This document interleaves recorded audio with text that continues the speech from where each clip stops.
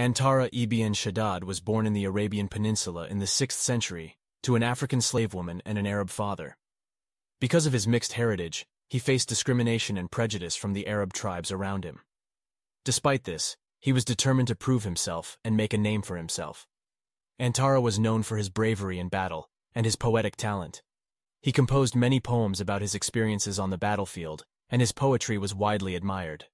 He also participated in many battles, including the famous Battle of Uhud, where he fought alongside the Prophet Muhammad.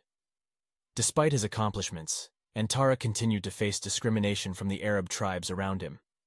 He was often referred to as the son of a slave woman, and was not allowed to marry into certain tribes because of his mixed heritage.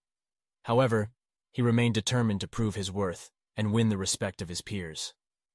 Antarah's story has been celebrated in Arabic literature for centuries, and is considered an important example of perseverance in the face of adversity. He is remembered as a hero who overcame discrimination and prejudice to achieve greatness, both as a warrior and a poet.